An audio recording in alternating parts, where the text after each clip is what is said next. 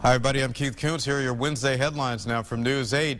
Beaches in Stratford will remain closed for today. There are some concerns about bacteria. The water will be retested today. If it's clear, those beaches should be reopening tomorrow. More towns are seeing West Nile in our state. There are now 5 towns with mosquitoes that have tested positive for the virus.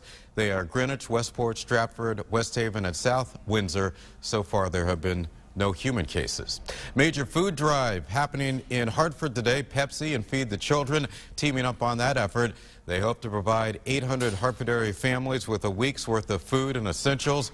About 40% of people living in Hartford are below the poverty level, so food drives like that one are very important. That'll do it for now. Be sure to stay with News 8 and WTNH.com. Have a great day.